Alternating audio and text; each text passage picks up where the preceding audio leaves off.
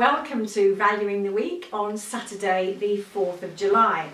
And this is indeed quite a special one, because this is going to be our last Valuing the Week, as things are changing in the country and they will be changing in the church, as we'll be talking about a little bit later. We've been kind of looking back, haven't we, at these Valuing the Weeks that we've been doing, and just kind of remembering in terms of our values, the thankfulness, graciousness, openness and prayerfulness. We've been just thinking about how we've been seeing those values at work in the life of our church community. So for thankfulness, we had some wonderful news about new babies being born, and so new life coming to the church.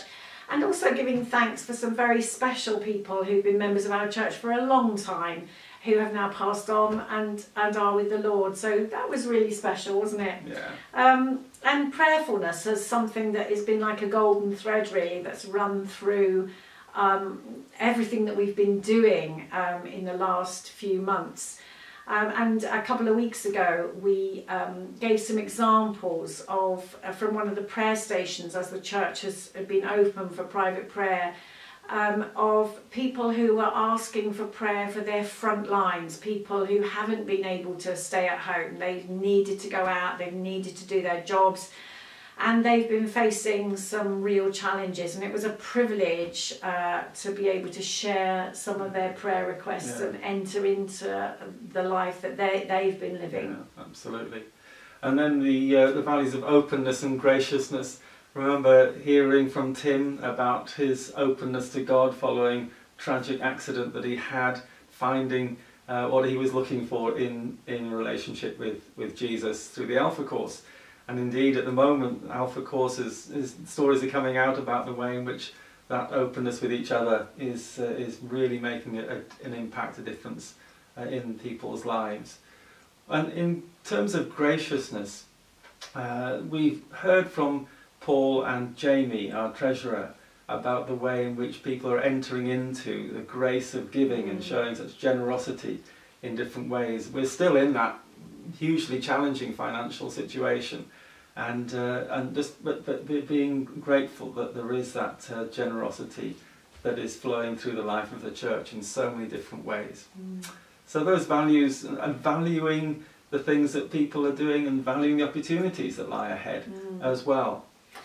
So we are going to be taking a break, Jo and I, for a couple of weeks, and when we come back, it's July the 19th, and that will be our first Sunday when we are going to be back in church, and the service will be streamed from Christchurch for those people who are unable to get there. Yeah.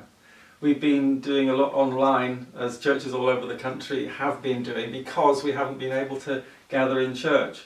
And I think this is a great thing, that people are now have that opportunity to come together, and indeed it's something that the Bible encourages us to do as an integral part of what it means to be church, to be gathered as well as scattered. In Hebrews 10 the writer speaks about do not give up that habit of meeting together as some are doing, but rather encourage one another to do that.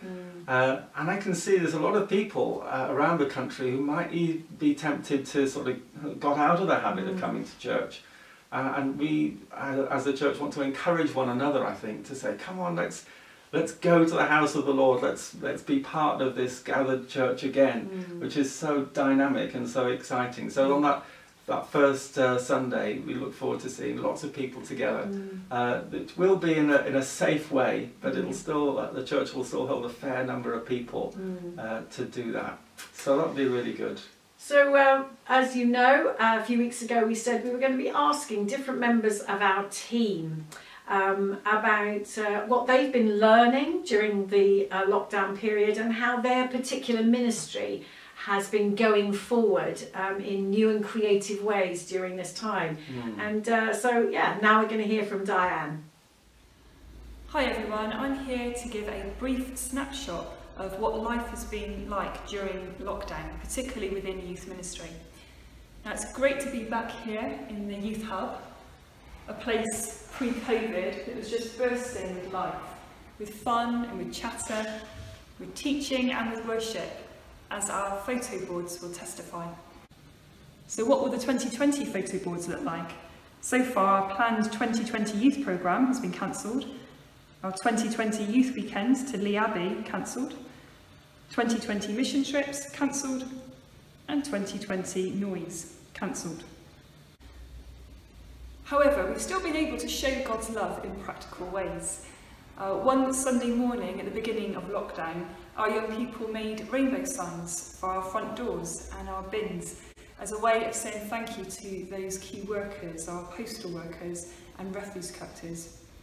We've also partnered with Christians Against Poverty and encouraged our young people to donate to the CAP Food Bank.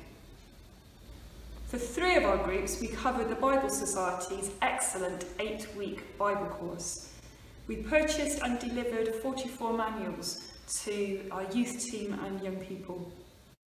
So one of the Bible courses was for our youth teams, an amazing group of volunteers who give and give every week, being there for the young people. So it was so good to just stop and to gather there for each other around God's Word. It's been a real lockdown highlight for me, bringing the team even closer. And then we had 2 Bible courses for our young people, one for years 6 to 8 and one for years 9 and above. Again, it's been a really special time and I'll let them tell you all about it. I thought it was quite helpful to sort of understand the Bible and how it's relevant today.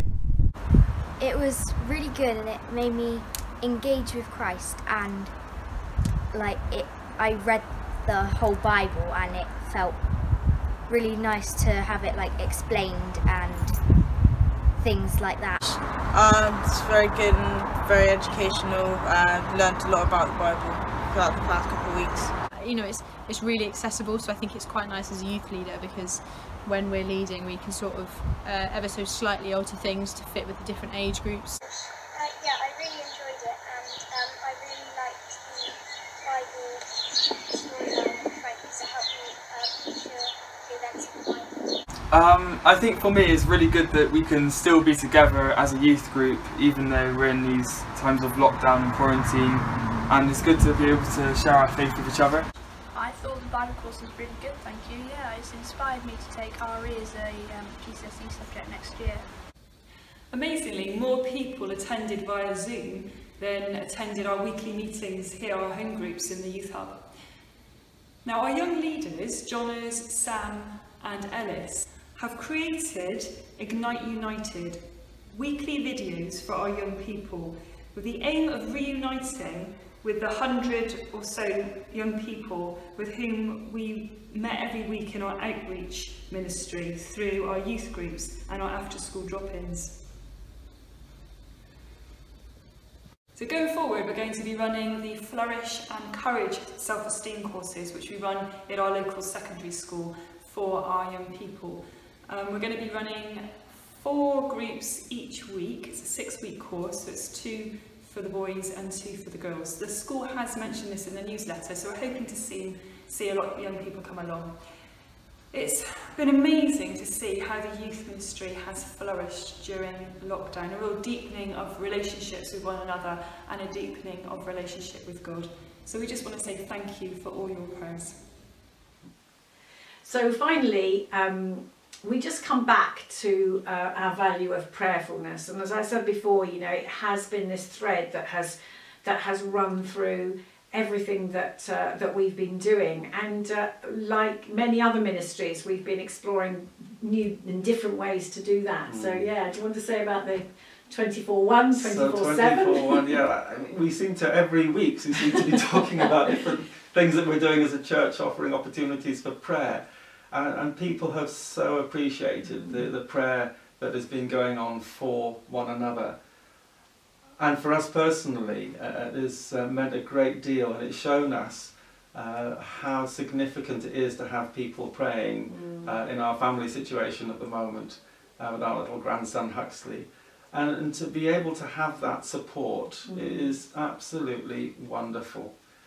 We are been praying for all sorts of things, all sorts of people, one of whom is Kathy Prosser, who has been testing her vocation, a call to ordination, in recent weeks, and it's been a long and testing journey for her, but we're so glad that she has now been accepted for ordination training, and we'll be starting that in September. So we continue to pray for Kathy and her family too.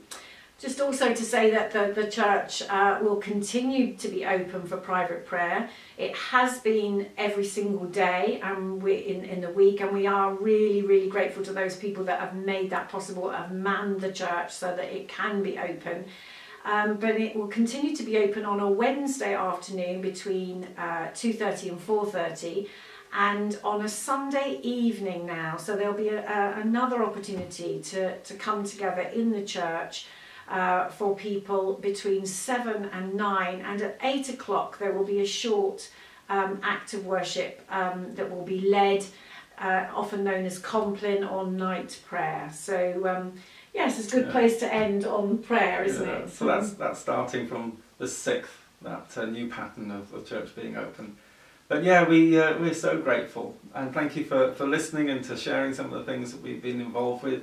And for those who contributed to these Valuing the Weeks, we pray that as we move forward into church in a new normal, that people will continue to give thanks, to pray continually, to be gracious to one another and open to the Lord as we seek to His leading and His guiding into the future on these uncharted territories.